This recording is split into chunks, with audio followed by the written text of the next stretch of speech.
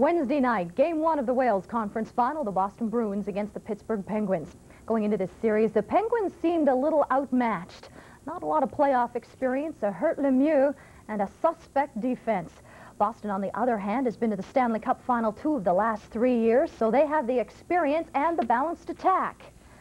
But this has been the year of surprises and upsets. Game 1 would set the stage. Just before the game, Penguins coach Bob Johnson was leaving nothing to chance. He even measured the rink. Penguins open the scoring early in the first. Phil Bourque controls. He feeds Joe Mullen. And Pittsburgh goes up early in this one, 1-0. Still in the first, Boston ties it on the power play. Craig Janney goes in all alone, puts in the backhand, and that ties it up at 1. The Penguins regain the lead, though, on a power play of their own. Tic-tac-toe passing here. Kevin Stevens nets his 8th of the playoffs. Pittsburgh goes up by 1, 2-1 the score. Before the first ends, the Penguins turn it over. Vladimir Ruzicka to Janney to Neely, and that ties it up at 2 after a period of play. Boston strikes early in the second. Barrasso gives it away, and before he knows what he's done, Bob Sweeney slides it home. Boston's now up 3-2. Later on in the second, the Penguins get the equalizer. A shot from the point. It's redirected into the net by the skate of Mario Lemieux, but it's ruled no goal. Later on in the second, Pittsburgh gives it up again. Janney swipes it over to Neely. A little fake and right into the net. The Bruins up by 2, 4-2 the score. Moving to the third, the Penguins have moved to within 1, 4-3. Dave Poulin feeds Dave Christian. And the Bruins go up 5-3. Ray Bourque added another. Boston takes Game 1 of the Wales Final, winning this one 6-3. So scoring for the Bruins, it was Janney. Neely with a pair, Sweeney, Christian, and Bourque for Pittsburgh. It was Mullen, Stevens, and Airy. The 4 hottest teams in the Campbell Conference this season were Chicago, St. Louis, Los Angeles, and Calgary. They were 4 of the best teams in the NHL, but when the Campbell Conference Final begins Thursday, none of these teams will be on the ice. It'll be Minnesota and Edmonton battling for a shot at the Stanley Cup. The Oilers finished 11th overall this season, while the Stars were 16th. Here's Ken Chillibeck. This matchup is one few people would have predicted when the regular season ended, that's for sure. But the Oilers are not that surprised with the success of the North Stars so far. They know there could be some big pitfalls ahead for them, and they had better watch their step. They're a team that should be here. I mean, they didn't do it with mirrors. They did it with a lot of hard work, and they did it with a good team concept, and they deserve to be here. They finished the season stronger than any team there, so it's not a real surprise to us, but it's been a great feat for them to defeat the first and third place teams overall. As workmen attempt to repair a broken sewer line outside the Oilers' dressing room, the players have their minds on one thing only, the North Stars. Now, offensively, the big story has been Esa Tikkanen. He's been their leader so far as both a goal scorer and as a checker. Now, Coach John Muckler is going to give Tikkanen free rein to go on the offense against the North Stars. Oh, I don't think we'll play anybody on their team man-to-man, such as we played Wayne Gretzky. We have to be concerned about certain people. I mean, they do have some good offensive hockey players that are capable of breaking games open. So you have to be aware of who's on the ice. There's no question about that, but I don't think we'll go man-to-man. Now, ironically, the road to the Oilers' very first Stanley Cup some 7 years ago featured the North Stars in the Campbell Conference Final. Now, the Oilers swept that series in 4 straight. A few Oilers are still around, including netminder Grant Fuhr.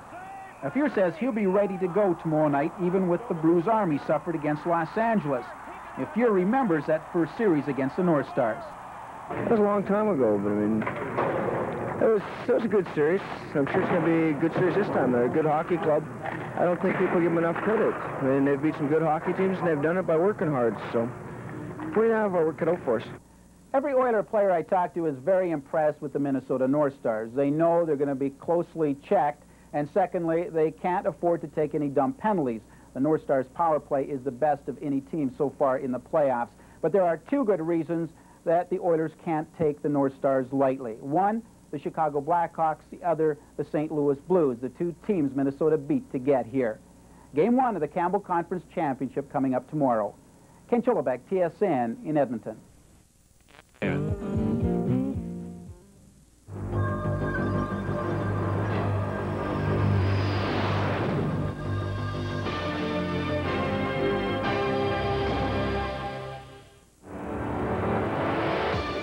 Today on Sports Desk, Bob Gainey and his North Stars hope to continue their upset run. Another masterful pitching performance. Can the Blue Jays reap the benefits? And the verbal barrage begins for Desert Storm 2.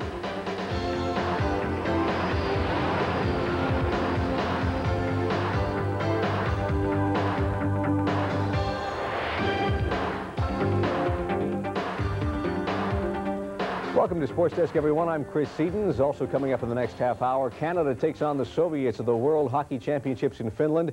Empty seats at the Big O in Montreal means still more big problems for the Expos. And the complete story from Thursday night in the NBA playoffs. But we will start with the NHL playoffs, the Stanley Cup playoffs. It usually takes a new coach at least one season to pull his team together and start implementing his own systems. Bob Gainey managed to do all that in just 3 months. After the All-Star break, the North Stars made their move. Since then, they've been simply amazing, knocking off the Chicago Blackhawks and the St. Louis Blues in the first 2 rounds of the playoffs. The question Thursday night was, would this Cinderella story continue? They faced their toughest challenge yet against the defending Stanley Cup champion, Edmonton Oilers. Let's go to the action now. Just 2 minutes into the game, Oilers are on the power play. Steve Smith from the high slot beats John Casey between the legs. Oilers with the early 1-0 lead. Later in the period, Alf Dolan will feed Neil Broughton, who picks the top corner. Game is tied at 1. North Stars would not look back. Still in the first, Dave Gagne sends Mike Modano in all alone, one-on-one with Grant Fuhr. Modano shoots wide of the net. We're still tied at 1. Second period, Broughton's shot will be blocked. Gagne on the doorstep, his 6th goal of the playoffs, and it's 2-1 North Stars. We go to the third period. Dolan from the boards feeds Gaetan Duchesne for his first of the playoffs. As he redirects it past Fuhr, Stars take a 3-1 lead, and they hang on to upset the Oilers and take a 1-0 lead in this best-of-7 Campbell Conference final. It was Broughton, Gagne, and Duchesne for Minnesota. Steve Smith with the lone goal for Edmonton. With more on Game 1 of the Campbell Conference final, let's join Ken Chillibeck at the Northlands Coliseum. The Cinderella story for the Minnesota North Stars continues. Game 1 featured basically what the North Stars have done throughout the playoffs, a good team effort and a lot of hard work. With a few breaks and a couple of good saves, we were able to get through the beginning of the game and fight our way out of the first period with a tie. The rest of the game I thought was pretty even. The chances at both ends of the ice were even, and the game was open right until the last few minutes when we capitalized on one of our chances. It's difficult, I guess, coming off 2 series like we came off and the amount of games that we played and the overtime. But that'll come now. There's no question that it won't. I know this team well enough that they'll come back and they'll play the way we're capable of playing, and we'll play with a lot of emotion from here on in. Yeah, this is a big win. I mean, we come in here and, you know, you're a little scared of the Oilers, Stanley Cup champion. You know, they got all the names, they got a lot of speed, and, you know, you give them a lot of respect, but at the same time, you know, we played well to get here, and it's, you know, this team doesn't believe we're a fluke anymore, you know, so we believe in ourselves and we just keep working. The Oilers know they're in for a tough series. That's pretty evident now. Emotion was lacking on behalf of the Oilers. That was for sure in Game 1. You can bet John Muckler hopes that emotion is back for Game 2. Ken Chillibeck, TSN in Edmonton. The Boston Bruins will carry a 1-0 series lead as they hit the ice for Game 2 of the Wales Conference Final against the Pittsburgh Penguins on Friday night. The Bruins won the opener 6-3, playing with just 2 days rest after winding up a tough 7-game series against the Montreal Canadiens. The Penguins had a 6-day break after manhandling Washington in 5. These teams have met twice before in the playoffs, Boston winning both times. Game 2 of the series once again Friday night at the Boston Garden. The National Hockey League Awards will be presented on June 5th, and Thursday we learned who the finalists are. It's interesting to note that since all the balloting was done before the playoffs, only 2 of the 15 finalists for major awards are still playing. But still, what a year for Hawks goaltender Ed Belfour. He's nominated along with Wayne Gretzky and Brett Hull for the Hart Trophy. The battle for best defenseman is among Ray Bourque, Chris Chelios, and Al McInnes. Last year, Sergei Makarov of the Calgary Flames was awarded the Calder Trophy as Rookie of the Year. Could fellow Soviet Sergei Fedorov of Detroit do it this year? Well, he's got some strong competition from the likes of Ed Belfour and Ken Hodge Jr. For the Vezina Trophy, Ed Belfour, Mike Richter, Patrick Roy are the candidates. And the coaches nominated for the Adams Trophy have all been knocked out of the playoffs so far, but they are still among the best in the business. The Ottawa Senators have received Paul Anka's proposal to invest in their NHL expansion.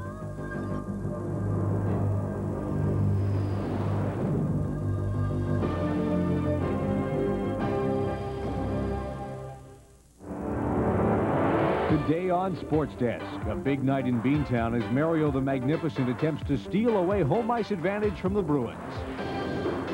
Roger Clemens makes his return from a suspension to pitch against the White Sox. And the Boston Celtics look to put an end to an inspired Indiana Pacer team.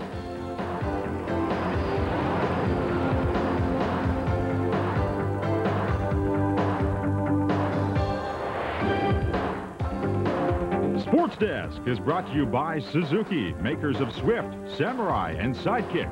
If it's Suzuki, it's all right. Welcome to Sports Desk, everyone. I'm Chris Sedens. Also coming up in the next half hour, Dan Sherry takes to the ring in Hamilton in defense of his Canadian middleweight championship belt. And the Montreal Expos were looking to make it 4 straight wins as they played host to the San Diego Padres. But first, to the Stanley Cup Playoffs. And when you're playing in the Stanley Cup semifinals, your big guns really have to come through for you. Much is expected from the Lemieux and Neelys. If they perform well, their team should have a good chance at winning.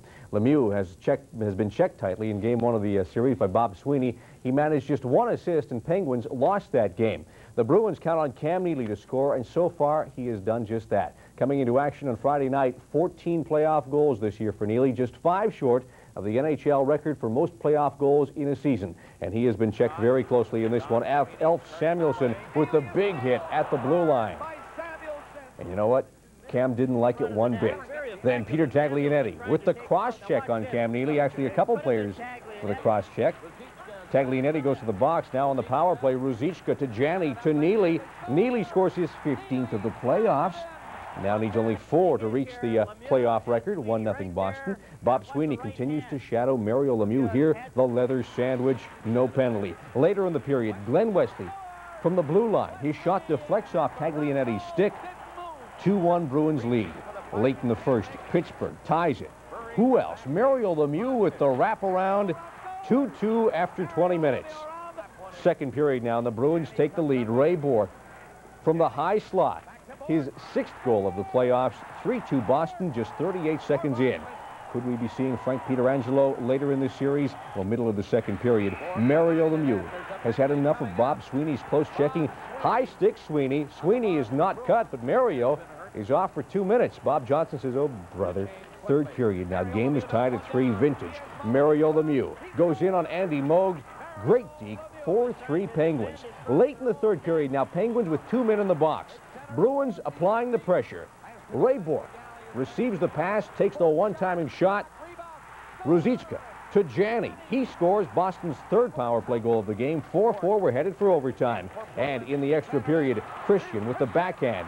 Barrasso the save. The rebound comes to Vladimir Ruzicka, who scores as the Bruins win it. Ruzicka with a goal and 4 assists on the night. And Boston now leads this series 2-0. The goal scorers Stevens, Lemieux with a pair, and Recchi for Pittsburgh. Neely, Wesley, Bourque, Janney, and Ruzicka for Boston. The Bruins outshot the Penguins 8-1 in overtime. Now let's take a quick look at Cam Neely's numbers. Most goals in one playoff season. Newsy Lalonde, Reggie Leach, and Yeri Curry all with 19. Lalonde did it in 10 games back in 1919. Leach in 16 games in 76. Curry in 18 games in 1985. Cam Neely now has 15 goals in 15 games, and he is on pace to break that record. The Minnesota North Stars are still being called a Cinderella story, and yes, there is no doubt they are the biggest surprise of the playoffs this year, but keep in mind, the North Stars have been the hottest team in the NHL since the All-Star break. How do they stack up against the Edmonton Oilers, you ask? Well, in 4 games against Edmonton this year, they've given up just 4 goals. Last night, in Game 1 of the Campbell Conference Final, the Oilers scored just over 3 minutes into the game, but after that, John Casey was simply unbeatable. With more on these amazing North Stars, here's Ken Chilliback. The North Stars continued their surprising second season last night. With the game tied in the second period, Dave Gagne puts in the loose puck for his 6th playoff goal to give the North Stars a 2-1 lead. In the third period, Ulf Dahlin continued his solid playoff performance. He feeds Gaetan Duchesne, who one-times it past Grant Fuhr. The North Stars lead 3-1. The other ingredient to the mix, John Casey. Once again, he is outstanding, somehow keeping the puck out of the net and the Oilers out of the game. Well, we needed to have a win. Again, we start a series where we need to be able to win in the other team's building, and we've got the first game. Minnesota wins Game 1. The North Stars are still the belle of the ball. But where did these Cinderella Stars come from? The last time they had an invitation to the ball was back in 1981. They lost in the finals that year to the New York Islanders. Since then, though, the North Stars have been unspectacular. In the last 4 years, they have missed the playoffs twice and lost in the first round twice. This season, they won just 11 of their first 40 games. Naturally, expectations were low. But after the All-Star game, the Stars started to improve. They were just one game under 500 in their last 40 games. But still, few expected this type of performance in the playoffs. The reasons for the North Star success start with John Casey. His goals against average in the regular season was a meager 2.98.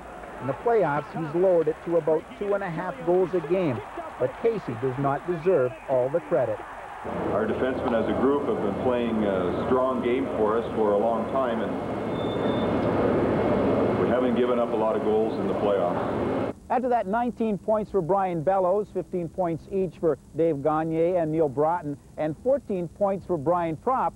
And it looks like that glass slipper fits the North Stars pretty well, at least for now. Ken Cholobek, TSN in Edmonton. The Buffalo Sabres will have general manager Jerry Meehan and head coach Rick Dudley back with their respective jobs when the 1991-92 hockey season begins. The announcement comes in the wake of a very disappointing regular season and first-round elimination from the playoffs. Meehan has 2 years remaining on his current contract, while Dudley was renewed for the option year of his, but may not be around for the season after that. It has not been extended, rather, for the season after that.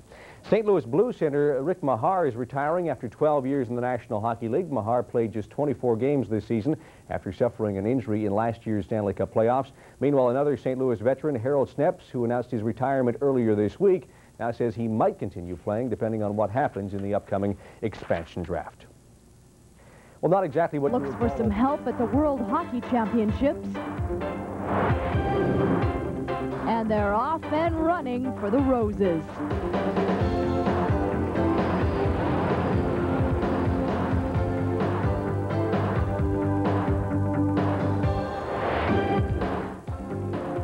Sports Desk is brought to you by Mazda. It just feels right. And by Right Guard Deodorant. Anything else would be uncivilized.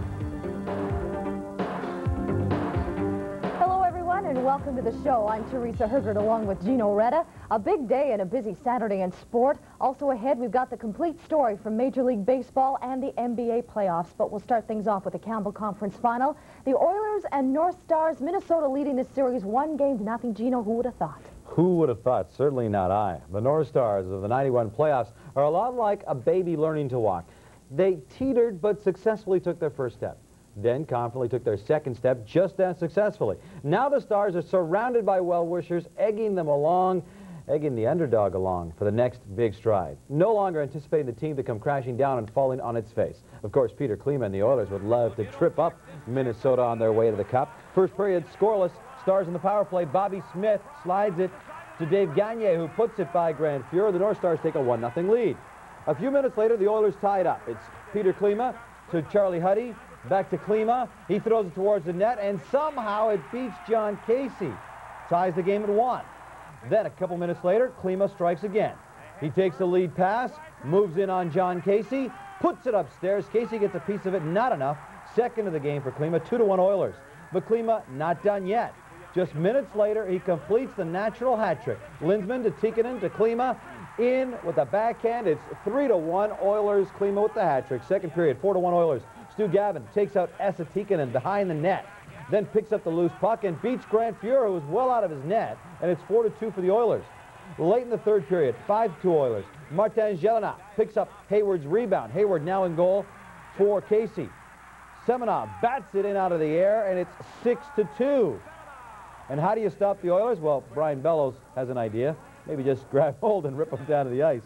But the ref saw it. Not much stop the Oilers on this night. Mark Messier all alone in front of the net. Gets it past Brian Hayward, who's left all alone. Actually, he couldn't, but Simpson did. Slide it to Glenn Anderson, who tucked it in.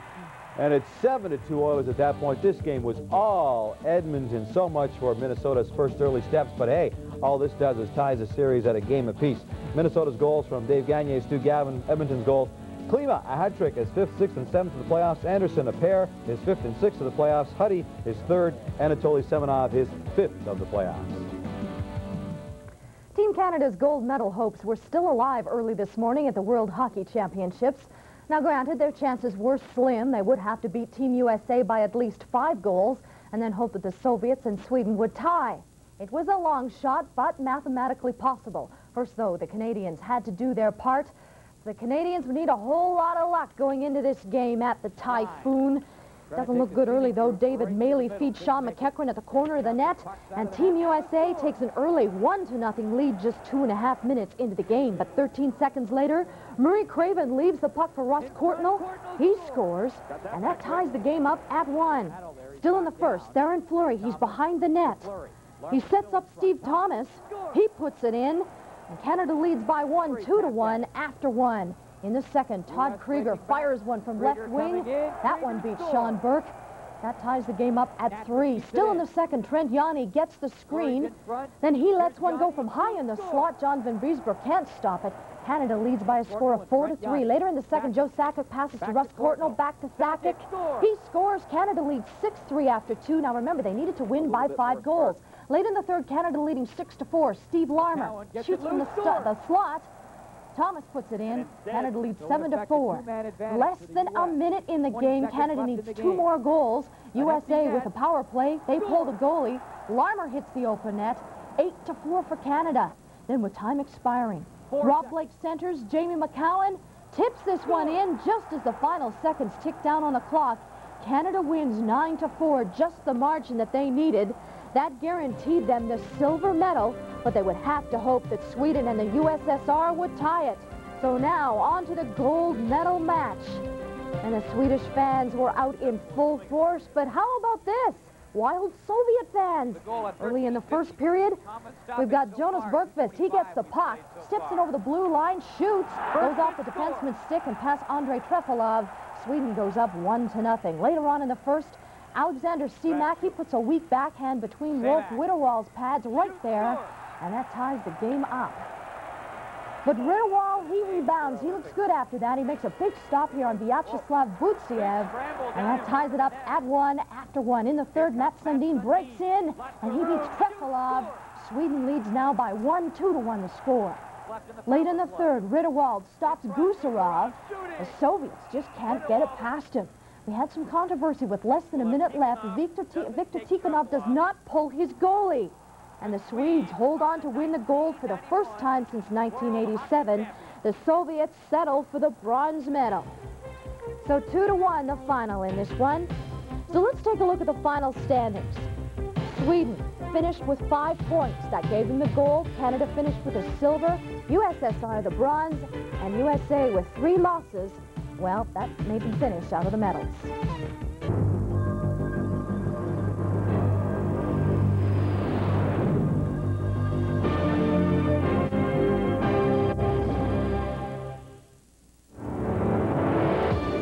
Today on Sports Desk, Tom Barrasso gets another chance to turn things around for the Penguins against the Bruins.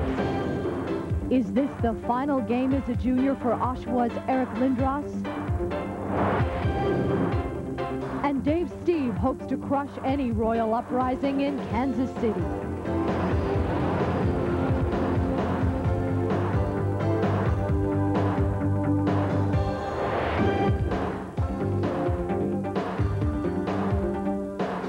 Hello, everyone, and welcome to Sports Desk as we wrap up this weekend in sport. I'm Teresa Hergert. Other stories that we'll be looking at in the next half hour. The Padres and Expos wrapped up their series at the Big O Sunday afternoon. We'll have the highlights, and then we'll check in on the NBA as the Pacers and Celtics push their series to a 5th and deciding game. But first to the NHL, the Bruins and Penguins. Boston was leading this series 2-0. A different setting, and the Penguins hoping for a different result.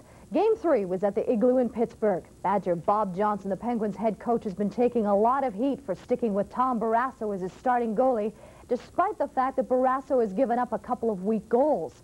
In response to the critics, Johnson says, well, why not ask the Devils in caps about Barrasso?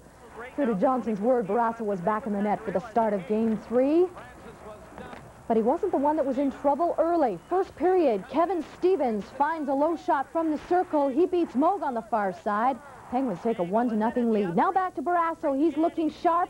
He stops Craig Janney. And it's still 1-0 for the Penguins. There's been a lot of shadowing going on throughout the series. Dave Poulin all over Lemieux. And Cam Neely and Ulf Samuelsson were also back at it tonight, starting to look a little bit like a ballroom dance. Everybody's got a partner. Second period, 2-0 Pittsburgh.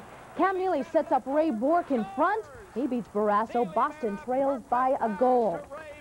Just 16 seconds later, Grant Jennings puts in Mario Lemieux's rebound, and the Penguins regain their 2-goal lead. Ulf Samuelsson and Cam Neely have been going at it all series. Here, Samuelsson takes Neely out at the knees. Now, this made Mike Milbury absolutely furious. He wanted a penalty on the play. So he grabs a couple of hockey sticks, does a bit of yelling. Didn't do any good. Still second period, Mario Lemieux steals the puck from Gary Galley, moves in on Moog. He puts it upstairs. 4-1 Pittsburgh at that point, and the Penguins go on to win Game 3 by that score. So, scoring for Pittsburgh, it was Stevens, Francis, and Jennings.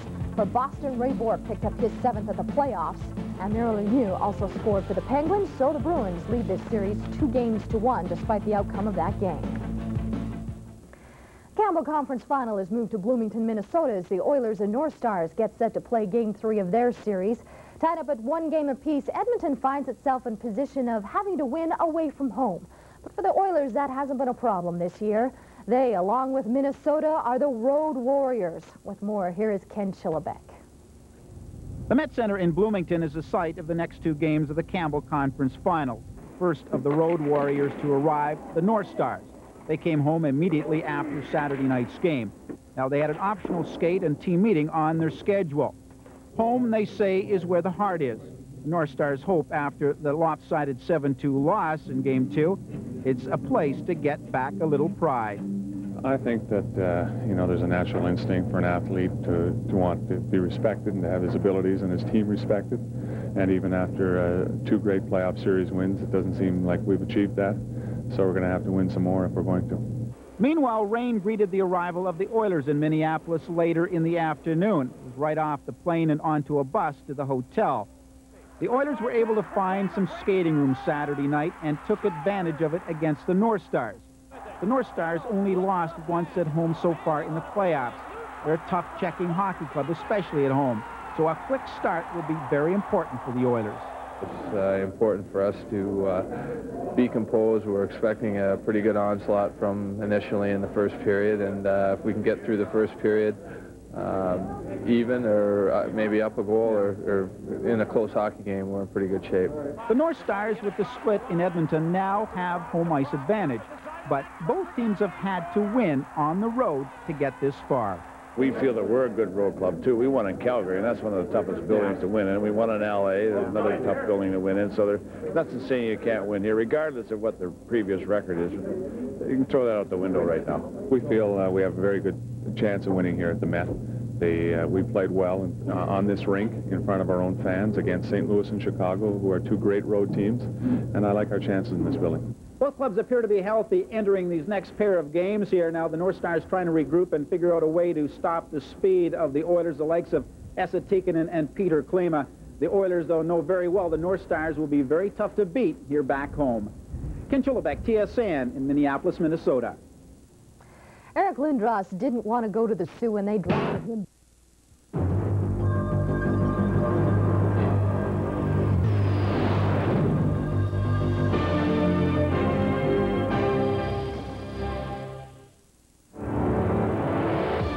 Today on Sports Desk, the Stars hope to regain control of the Campbell Final with home ice advantage. The Expos try to play giant killers at the Big O in Montreal. And Nick Mazzoli, the story of a CFL #1 that went south.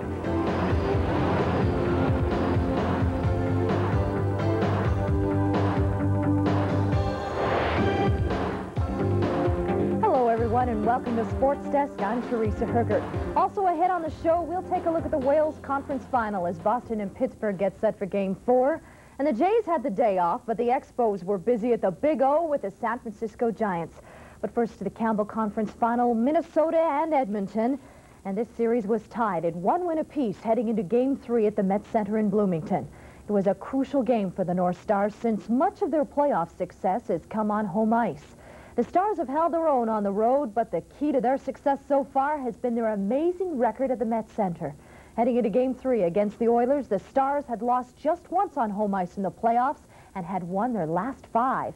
And a capacity crowd was on hand at the Met Center, only the 5th sellout this season, and they gave their Stars a standing ovation as they came out onto the ice. For Edmonton, Kevin Lowe was back in the lineup after missing 6 games with tendinitis in his ankle. First period, Mike Modano, he's on the breakaway, then he dekes out Fuhrer. Minnesota goes up 1-0. A few minutes later, Jeff Boom off for holding, so the Stars capitalize. Bellows to Gagner, to Brian Propp, he pops it home. The Stars take a 2-goal lead, and the fans go wild. Late in the first, the Stars strike again. Mark Tenorti, he shoots from the point. 3-1 Minnesota after just 20 minutes of play. So in the second, Bill Ranford in for Edmonton, and he plays well to fence his defense. Makes a great stop on Bobby Smith. Then later on in the second, the Stars up 3-2. Bobby Smith just undresses Jeff Boom. He puts the Stars 4-2 ahead. But Edmonton gets that back. Messier to Craig Simpson. A nice goal here. And the Oilers trail by 1, 4-3 to score. Late in the second, Minnesota on the power play. Brian Bellows knocks in the loose puck. Minnesota takes a 5-3 lead. And as the Stars say, how do you like that? Third period, Minnesota puts the game away. Brian Bellows on the breakaway. He scores. And the Stars go up 6-3. They added another. 7-3 was the final. They take a 2-1 lead in this series. Scoring for Minnesota, it was Modano, Propp, Tenorti, Smith, Churla, and Bellows with a pair. For Edmonton, it was Buchberger and Simpson with 2. Now, Bellows says that the team isn't bothered by the Rodney Dangerfield stigma, which has followed this team for most of the season. If we can just keep winning games, I don't think the guys ever care if we get any respect in the papers or not. We're just, all year long, we've really pushed to just win it for each other in here, all 28 guys and the coaches and the organization. If that's the only one that believes in it, that's fine with us. Minnesota played very well. We stayed in the game for a while. Every time we get close, we'd shoot ourselves in the foot again. And then they'd take opportunity of the power play, which they had working tonight and worked very well. The goal that Bob Smith scored, I thought the goal that Brian Bellows scored in the third period was he's fighting off a check from behind, and the game is still on the line when you're playing a team with the potential to score that Edmonton has, and those were two plays that are easily recognizable as huge plays for our club, and there was all kinds of them. Not all of them resulted in goals, but we had a lot of big efforts.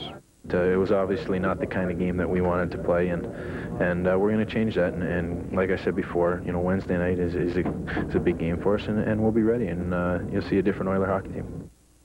The element of surprise. The Pittsburgh Penguins used it to their advantage Sunday night when they surprised the Boston Bruins. When Boston took an early 2-0 lead in this series, many assumed that the Bruins would have the easy trip to the Stanley Cup Final. Well, someone forgot to tell Bob Johnson and the Penguins they outplayed, out-hustled, and outscored the Bruins by 3 goals to win the game. Boston still has a 2-1 lead in this Wales Conference Final. Game 4 will be played Tuesday night at the Civic Center in Pittsburgh. A physical game the other night put the Bruins on the limp. Now, you knew this was coming, just like Cam Neely knew Alf Samuelson was coming. Mike Milbury is mad. He's mad at Alf Samuelson. He's mad at the officials. He's mad at his own team. He's going to make some lineup changes in Game 4. He wants revenge. We've taken enough physical abuse, and I don't believe it's been warranted, the extent of it. I think we're going to have to respond to it, and I think we're going to have to play an extremely physical game.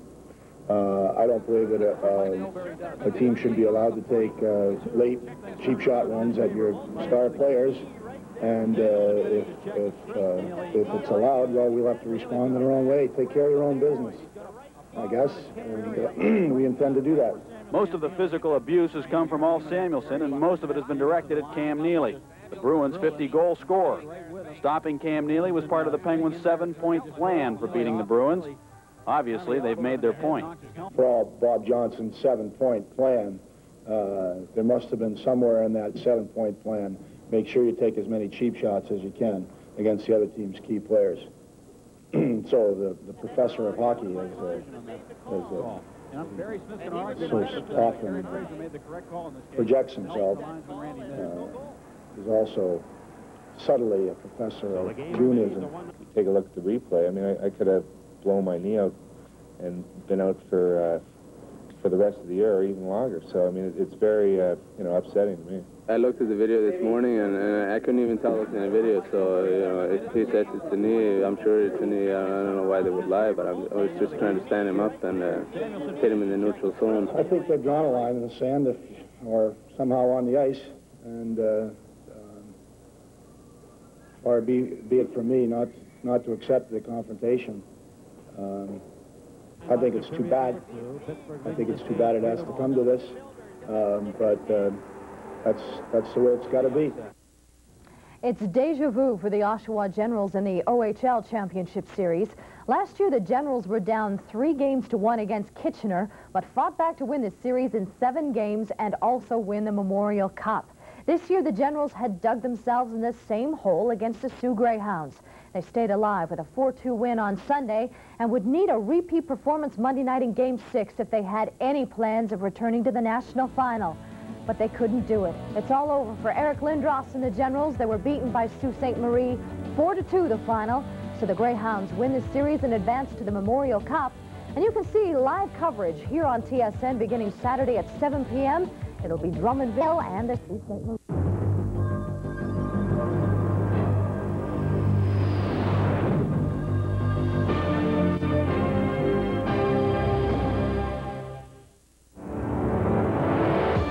Today on Sports Desk, will the war of words escalate on the ice between the Bruins and Penguins?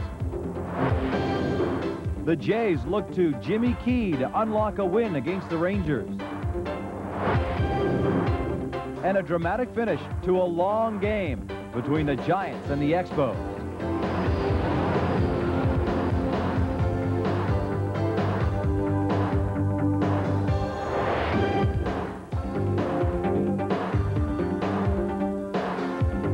Welcome to Sports Desk. I'm Geno Reda. Also ahead, in addition to the day's top stories, police have decided to press charges against Lenny Dykstra. Kelly Gruber goes on the disabled list, and the Celtics and Pistons open their second-round action. But first, the war of words is settled on the ice, where it should be. Game 4 of the Wales Conference Final. Boston leading 2-1, but Mike Milbury, head coach of the Boston Bruins, very upset about what he called a chippy, dirty performance by the Pittsburgh Penguins in game number 3. He actually called Badger Bob Johnson, Pittsburgh's head coach, the professor of goonism. Milbury said if the referees wouldn't curtail Pittsburgh's dirty play, he and the Bruins would have to take matters into their own hands. And after these comments, of course, the Pittsburgh fans put together some signs to say thank you. How about that for Mike Milbury? Or maybe take a Valium. Milbury doesn't care, though, takes it in stride. Game's first shift, shades of Game 3. Ulf Samuelsson stands up Cam Neely. Minutes later, it's payback time. Chris Nyland dishes a big elbow on Samuelsson. Midway through the first period of play, Craig Janney tries to check Lemieux, but Lemieux fights it off, feeds Area, and Airy tucks it in for the game's first goal. 1-0 Pittsburgh. Late in the first, Pittsburgh on the power play. Lemieux all alone on the doorstep, but Andy Moog shuts the door, lying and sprawled out on the ice. Midway through the second, more pressure by the Penguins. Ron Francis comes out in front, feeds Joe Mullen, who slips it by Moog through all kinds of traffic, and Pittsburgh was up 2-0. Samuelsson and the Penguins keeping a close eye on Neely. A close eye, a close glove, a close stick, etc., etc. Midway through the third, Pittsburgh with a giveaway in their own zone. Dave Christian shoots one through a very screened Tom Barrasso, and the Bruins are back within a goal. But seconds later, Mark Recchi goes around the Boston goal, centers to Mario Lemieux, and Mario squirts it through Moog, and that was it for Boston. The door was shut on this one as Pittsburgh defeats the Boston Bruins by a score of 4-1 to tie the series at 2 games apiece. Goal scorers for Pittsburgh: Bob Airy, Joe Mullen, Mario Lemieux, and Kevin Stevens. for Boston. Dave Christian, his 8th of the series. Well, forget the talk about the Cinderella team of the playoffs. Forget the talk about another potential upset. The North Stars have proven they can hold their own with any other team in the playoffs right now. Thanks to a convincing 7-3 win on Monday night, the Stars lead the Oilers 2-1 in their best-of-7 Campbell Conference Final. Game 4 at Bloomington on Wednesday night. Only 4 current North Stars were on the team the last time Minnesota made it to the conference final. But there's no shortage of late-round playoff experience on the team. Brian Propp, a good example of that. Stanley Cup playoffs are nothing new for number 16, Brian Propp. Now, Propp was with the highly successful Philadelphia Flyers for 11 seasons. 4 of those, he scored 40 goals or more. Now, last season, he was traded to the Boston Bruins and helped the Bruins all the way to the finals. But now, here he is, a step away again from a final series. This is just great. I'm really enjoying it a lot this year. I think that the biggest reason that I'm enjoying it so much is because I'm playing in Minnesota, and we weren't expected to do what we've done so far. Propp has quickly turned into one of the team leaders on the North Stars. It hasn't taken long to earn the respect from his teammates. Well, I think any time that a player has played in a lot of playoff games, that it comes into effect that you have to show that leadership between periods, during games. Sometimes you have to slow the play down. You have to say, wait a minute, hold on. Let's just slow it down, and we can continue to come back, or we've got a lead. Let's look at how much time is left. Little things that count. It's kind of quiet, but, you know, he says what he has to say in the dressing room, and, you know, pretty much everybody listens to what he has to say. He's been around a long time. This city is now home for Brian Propp. For how long, he says he's not really certain, because after this season, he becomes a free agent. With expansion coming up, he becomes a gun for hire. But right now, Propp says only one thing on his mind, and that's another shot at a Stanley Cup ring. Ken Chulabek, TSN, Minneapolis, Minnesota. Paul Anka is just a couple of days away from finalizing a deal to buy about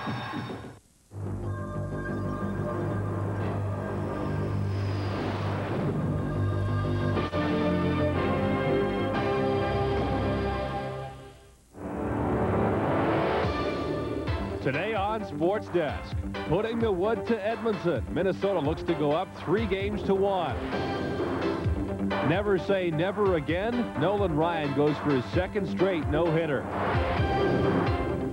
And the Lakers look to make it 2 in a row over Golden State in the NBA playoffs.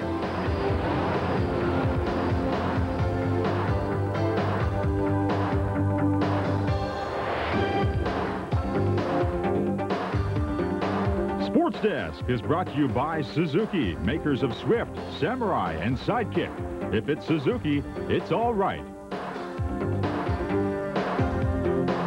Hi, everybody, and welcome to this edition of Sports Desk. I'm Gord Miller. Also coming up in this half hour, is the world ready for Brian Bosworth, movie star? We'll find out later. But first, the Stanley Cup Playoffs and the Edmonton Oilers in a familiar position. Must win is nothing new for the Oilers. The defending Stanley Cup champions have faced the situation many times before. Last year in the Campbell Conference Final, the Oilers were down 2-1 against Chicago. Mark Messier rallied back to lead them to victory in Game 4. Edmonton then took the series in 6. Messier was again in the spotlight before Game 4 of the series against the North Stars, the captain of what many were saying was a sinking Edmonton ship. John Muckler certainly hoping his team could get back in the series, or he'd be the head coach of that sinking ship, and he needed his power play to get on track. First period, game scoreless. Edmonton opens the scoring. Craig McTavish picks up the puck in the slot, beats John Casey, 1-0 Edmonton. But just a few minutes later, the Stars tie it up. Mark Bureau comes down the wing on the 2-on-1. His shot just under the crossbar, 1-1. Seconds later, the Stars take the lead. The shot from the point goes off the post, goes right to Mike Modano. He's got Grant Fuhr at his mercy, and it's 2-1 Minnesota. Then things get ugly. Scramble in front of the Minnesota goal. Martin Jelena with his helmet off, cross-checked from behind by Bobby Smith. He got 5 minutes of a game misconduct, but Edmonton couldn't click on the power play.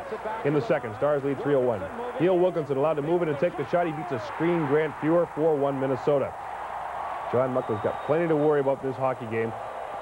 Late in the second, the Stars strike again. Brian Bellows one-times the shot. It hits Neil Broughton in front and gets by Grant Fuhr. 5-1 Minnesota. And the happiest man in the Twin Cities is owner Norm Green. The Stars go on to win it by a final score of 5-1. Bureau, Modano, Gagne, Wilkinson, and Broughton score for the North Stars. McTavish scores for Edmonton. The North Stars lead the series 3-1 and chalk up John Muckler as a Minnesota believer. I have to give Minnesota a great deal of credit. I mean, they played a solid game tonight. They deserve to win, and we're going back home, and we're going to regroup, and we're going to show up on Friday night. We know how difficult it is to win that fourth game, and when you lose that fifth game and have to come home, the pressure starts getting to you a little bit, and we've had it with Calgary, and Calgary beat us in Game 6 and forced to 7th, and with LA, the same thing. So hopefully we can just put a little pressure on them and see how they react to it. Start of the year, everyone said we had, you know, when we were losing, we got too many old players, you know. We recruited Smith and Prob. We had a lot of old guys. Now it's, we got great experience, and those guys are leading our team. So it's funny how things change around in, you know, 6-7 months' time. Our power plays worked well, and Dave Gagne's been a big part of our power play. He organizes a lot of the plays, and he's there when the puck hits the ice at face-offs. He scored a nice goal tonight.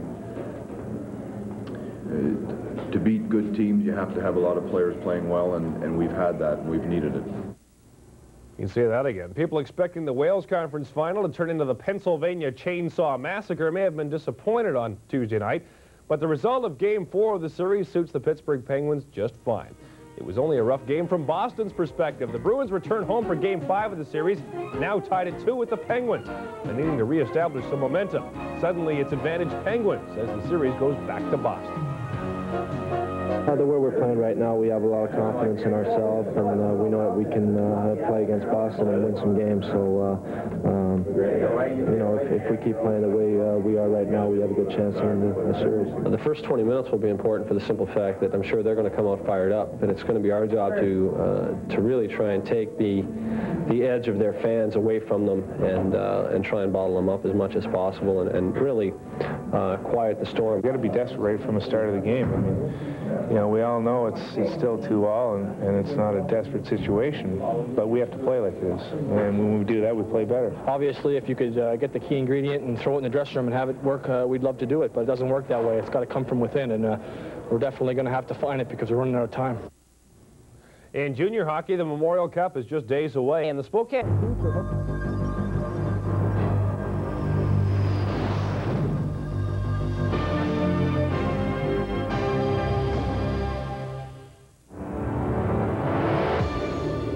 Today on Sports Desk, the Bruins are back home trying to knock off the upstart Penguins. David Wells, white hot against the White Sox. And the Pistons are trying to catch up to Bird at the Boston Garden.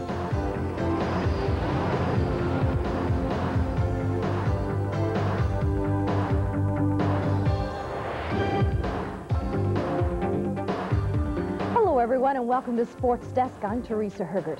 Also ahead, we'll take a look toward the start of this weekend's Memorial Cup, and we'll look back with a pair of legends in sport. But first, we'll take you to the Wales Conference Final, Game 5 between the Bruins and the Penguins.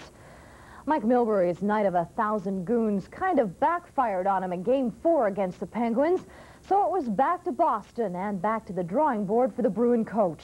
His biggest concerns have got to be keeping his players out of the penalty box and keeping Mario Lemieux off the score sheet. Tough tasks in Pittsburgh, but so far this series had belonged to the home teams, and Boston's small ice surface is usually bad news for the NHL's big scorers. So Mike Milbury looking to take advantage of home ice advantage. Just 40 seconds into the game, the Bruins opened the scoring via the Sweeney connection. It was Bob to Don, and the Bruins lead 1-0. But that lead did not last long. Scott Young sends a pass rink wide to Kevin Stevens. He moves in, beats Andy Moog, and that ties the game up at 1.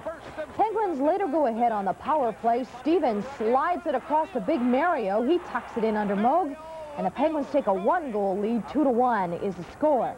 Late in the first, the Penguins now leading 3-1. Boston on the power play. Ken Hodge wins a draw to Ray Bourque. It was Craig Janney who scored that one, and it is 3-2 after 1. Second period, Cam Neely continues his preoccupation with Ulf Samuelsson. He has not scored in 2 games. Still in the second, Young drops to Lemieux. He feeds Stevens that great shot, and the Penguins go up 4-2. Late in the second, Brian Trottier comes to Paul Stanton. He snaps it past Moog, and the Penguins go up 5-2. Then in the third, Milbury tries to kickstart his team for the big final period, but it is not going to happen. 1:08 in the period, Larry Murphy lets a screen shot go. 6-2 for Pittsburgh. No cheers in the Garden tonight. The Penguins win this one 7-2. And hey, Norm, what has happened to the Bruins? The Penguins grab a 3-2 lead in this series. Scoring for the Penguins, Kevin Stevens picked up his 12th and 13th of the playoffs. Other goal scorers, it was Lemieux, Trottier, Stanton, Murphy, and Samuelson. The 2 goal scorers for Boston were Sweeney and Janney. And while the Penguins are 1 win away from an upset, the Minnesota North Stars are also just a single victory away from upsetting the defending Stanley Cup champions. Minnesota grabbed a 3-1 lead in this series the other night with a big win over the Edmonton Oilers. One person that couldn't be happier about the turn of events is new owner Norm Green. And with the story, here's Ken Chillibeck. Outside the Met Center, everything seems to be the same. But inside, it is a whole new hockey game.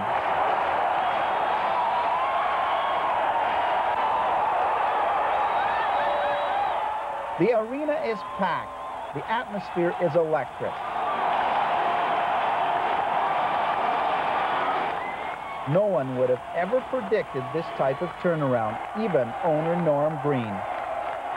I really thought it was an outside 5 years, and if we got lucky, 3. As it turns out, it's 3 months, and that was some kind of a miracle story. But with their wins on the ice, the North Stars are winning fans. Season's ticket base has gone from some 3,000 to over 6,000, most of those in the past few months. I think that the fans being here is because of the winning, of course, and that's the most important thing. On a scale of 1 to 10, when we started this whole conversation 9 months ago, we always said that what we do, all the things we do, is 20%, and winning is 80%. Now, Green tried everything to attract fans, everything from money giveaways to TV commercials. It's Bobby's first goal of the playoffs and gives the North Stars a commanding lead. But Green is a hands-on owner. The fans know him. He's there every game to answer the questions. The excitement that you see on the ice and in the fans, in the stands now, is being translated into that long-term type of support, which is the season ticket. Green says he doesn't feel comfortable with all the attention he is getting, but he's not stopping. He's changing the team's uniform for next year, and he's working on refurbishing the arena and make it part of a huge shopping mall being built next door. The North Stars certainly a great story so far for the National Hockey League, no matter how they end up finishing this season. Norm Green knows, though, the work is far from over. The big job will be to get the fans to come back next year, but as his motto is, if you're having fun, buy some season's tickets. Well, right now, his fans are having a lot of fun. Ken Chillibeck, TSN in Minneapolis, Minnesota. It was a costly day for Montreal's Shane Corson. He was hit with a 4-game suspension for cross-checking Boston's Ray Bourque in this year's playoffs. Then he was fined $500 for boarding Bruins defenseman Gary Galley after the buzzer had sounded in Game 7 of the Adams Division Final. Corson will serve his suspension in October at the start of the 91-92 season. And the St. Louis Blues may have made an early exit from the playoffs, but the owners haven't lost their confidence in their executive staff. The Blues threw their support behind General Manager Ron Caron, head coach Brian Sutter, and assistants Bob Barry and Wayne Thomas by giving them new 2-year contracts. Caron said that he's glad he'll be around for the next 2 years because the St. Louis Blues have some unfinished business to take care of. Fans in Quebec City may be...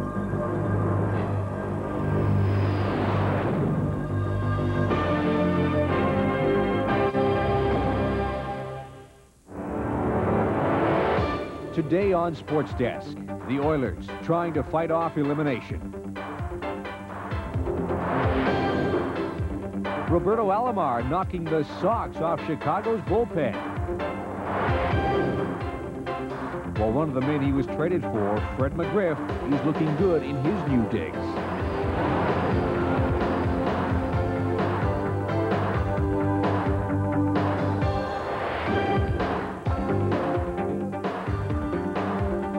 Sports Desk is brought to you by Suzuki, makers of Swift, Samurai, and Sidekick. If it's Suzuki, it's all right. Hi, everyone, and welcome to Sports Desk. I'm Chris Sedens. Also coming up in the next half hour, a look at the Memorial Cup-bound Sault Ste. Marie Greyhounds. And round 2 of the NBA playoffs continues on 2 fronts. But first, we're off to Game 5 of the Campbell Conference Final. The Minnesota North Stars had a chance to do something no other team has done since expansion back in 1967. In that time, the playoff team with the worst regular season record has never made it to the Stanley Cup final. But here they were, leading the Campbell Conference final 3-1 and looking to wrap it up Friday night in Edmonton. First it was the Blackhawks, then the Blues. Would the Oilers be Minnesota's next playoff victim? Let's head to the Northlands Coliseum in Edmonton and find out. Pre-game skate, tempers flare, alternate official Kerry Fraser and Randy Mitten try to break it up. Oilers try to lay down the law early in this one. Mark Messier with a wicked elbow on Gaetan Duchesne. North Stars open the scoring while on the power play. Brian Bellows to Brian Propp. The rebound comes to Mark Tenorti. 1-0 Minnesota. Minnesota's 32nd power play goal of the playoffs that ties an NHL record. A few minutes later, Glenn Anderson smashes into John Casey. They mix it up for a while.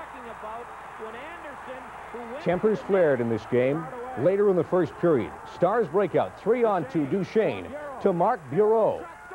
Great wrist shot that beats Grant Fuhr. 2-0 North Stars. In the second period, Tenorti gives up the puck. Esa Tikkanen makes him pay for it. Tikkanen breaks in all alone. Beats John Casey on the forehand. 2-1 Minnesota. Oilers get another chance right away, but Casey stops Martin Jelena coming way out to challenge him. Third period, Anderson moves wide of the goal, sends a blind pass out to Messier in front, and he scores. We're tied at 2.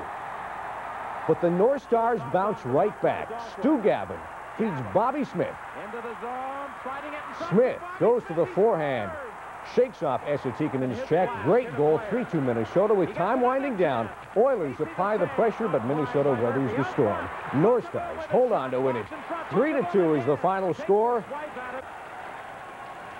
As you see the clock wind down, the North Stars advancing to the Stanley Cup final for the first time since back in 1981. The goal scorers, Tenorti, Bureau, and Smith for Minnesota, Tikkanen and Messier getting the goals for Edmonton. The North Stars winning the series in 5 games. They win it 4-1. Speaking of Cinderella stories, which is what the North Stars have been called throughout this one, Chicago in 1938 at a percentage of .385, lowest in the NHL. They went on to win the Stanley Cup. Minnesota has the second worst percentage at the end of the regular season. They advanced to the final. Now can they match what Chicago did? Detroit, Montreal, Toronto, all with terrible records. They all advanced to the final, but not winning the Stanley Cup. Happy in the North Stars dressing room. I said we're going to come in here and win the series in 5 games. I would have said, oh, well, you got to be kidding. It's going to be a long, hard one, and I tell you, this team just pulled together so hard. It's just a great feeling. We've got so many young guys who are just too dumb to lose composure. I mean, we just play, and that's a good thing about this team. We just play, and, you know, we're winning, and we gratitude for that. Earlier on in the year, we might have ended up tying or losing a game in that situation, but the last 40 games, we've been playing great in that situation, and we ended up killing off the time and getting the win. I think we were beat by a better team this year. They were really inspired. Whether it was the Cinderella team they talk about or maybe playing for Bob Gainey and his wife, I don't know. But whatever it was, they sure played their hearts out.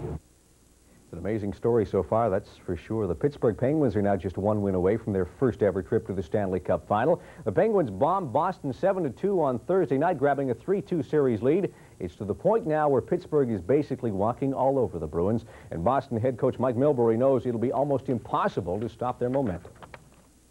It's time to regroup. Clearly, our biggest obstacle going into Saturday night's game is going to be our own minds and emotions, and we've got to pick ourselves up and somehow find a way to beat this club that's playing very well right now. And Penguins coach Bob Johnson says winning their 3rd straight game was important, but he adds that the 4th win in any best-of-7 series is always the toughest. The Penguins can wrap up the Wales Conference title Saturday night on home ice. Want to buy a hockey team? The latest on the block is the Pittsburgh Penguins. Price tag, $50 million US. Other teams reportedly up for sale, if the price is right, include New Jersey, the Islanders, and Winnipeg. And of course, $50 million is what both Ottawa and Tampa Bay had to pay for their NHL franchises, their expansion franchises. And the word is they're both ahead of schedule and will receive full approval come next December. Everyone expected to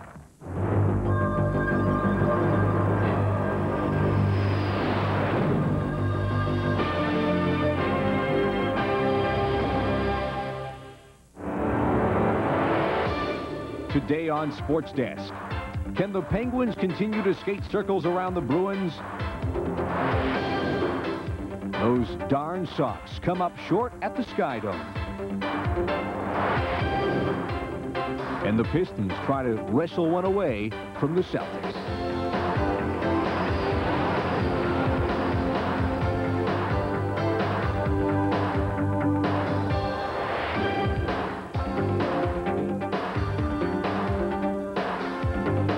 Welcome to Sports Desk, everyone. I'm Chris Sedens. Also coming up in the next half hour, a look at the Memorial Cup opening night action from Quebec City. And Rick Mears leads the parade of qualifiers at the Indianapolis 500. But first, Game 6 of the Wales Conference Final. The Pittsburgh Penguins, one win away from their first trip ever to the Stanley Cup Final. These are the same Pittsburgh Penguins who spent most of the regular season without their superstar Mario Lemieux, but still never missed a beat. Now in the playoffs, they're without all-star defenseman Paul Coffey. But again, you'd never know it. Saturday night, Game 6, Wales Conference Final. The Penguins hoping to wrap up the series on home ice. And just like the other games in this series, this one also very chippy. Chris Nyland roughs up Phil Bourque behind the net. And in the second period, Mark Recchi hammers Bob Sweeney. No score in the second period. Mario Lemieux inside out on Bob Sweeney, but then rings it off the goalpost. With the Bruins on the power play, Jim Weimer's shot from the point, tipped home by Cam Neely, his 9th power play goal of the playoffs. That ties him with Mike Bossy's record from 1981. Then with the Bruins on another power play, Ken Hodge Jr. to Bob Sweeney. He fans on the shot, but Hodge is there to put it past Tom Barrasso, and it's 2-0 Boston. But the Penguins come roaring back on the power play. Lemieux feeds Larry Murphy. Murphy beats Andy Moog. Boston's lead is now cut to just 1, and they keep it coming. Mark Recchi comes around the net. He is stopped. Phil Bourque grabs the rebound, gets his 4th of the playoffs. We're tied at 2 after 2. Just over 4 minutes to play in the third. Score is now tied at 3. Gordy Roberts, great pass off the boards to Recchi. He makes no mistake. 4-3 Penguins. After Lemieux empty netted, the clock winds down as the Penguins are going to the Stanley Cup Final. For the first time in their 24-year history, they win the last 4 games in the series after losing the first 2 to win the Wales Conference title. Final score, Penguins 5, Bruins 3. Goal scorers, Neely, Hodge, and Sweeney for Boston, Murphy, Phil Bourque, Roberts, Recchi, and Lemieux for the Penguins. It's the first time 2 1967 expansion teams will meet in the Stanley Cup Final. So the matchup now, the Stanley Cup Final begins May 15th, Wednesday next week. Game 1, Penguins with home ice advantage, but that hasn't seemed to bother the North Stars so far in the playoffs. They have been very strong. Now, about those North Stars, Norm Green says he expected it would take about 5 years to build a winner in Minnesota, 3 years if he was lucky. He had no way of knowing it would happen in just 3 short months. Before the All-Star break, the Stars were playing very mediocre hockey, and fan support was a joke. But since the All-Star break, the Stars are the winningest team in the National Hockey League. Friday night, they knocked off the defending Stanley Cup champion Edmonton Oilers and now find themselves just 4 wins away from their first Stanley Cup title ever. Ken Chillibeck reports. Check the other team's no single player could be singled out for the North Stars' success. It was a team effort. An example, just when the Oilers appeared to be gaining some momentum in Game 5, a goal by veteran Bobby Smith put the North Stars back in the lead to stay. What do you say of Bobby Smith? Big goal for us right after theirs and picked us back right where we started. I'm a very happy man, as is all 20 guys in this room. Everyone played great.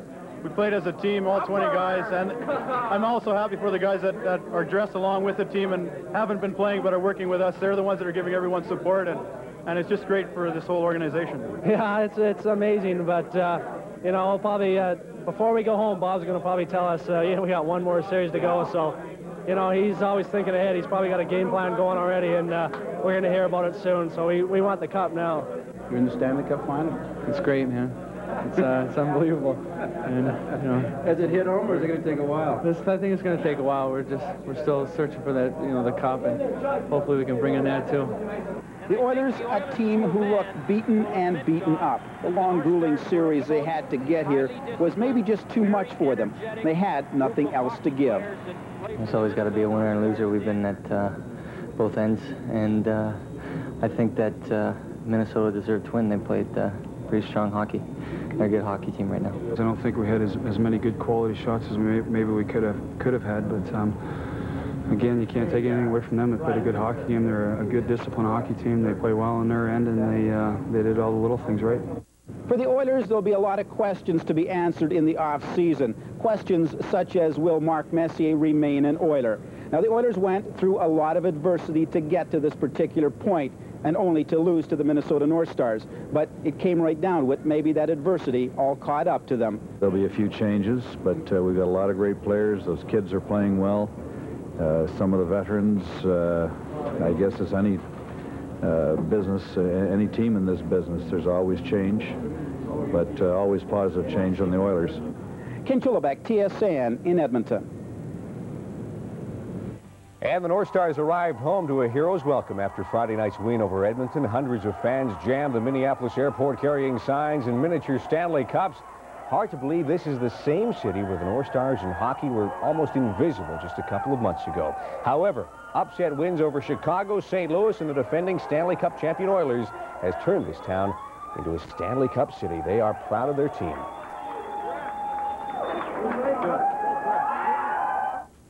Guy Lafleur and the Quebec Ramparts won the Memorial Cup back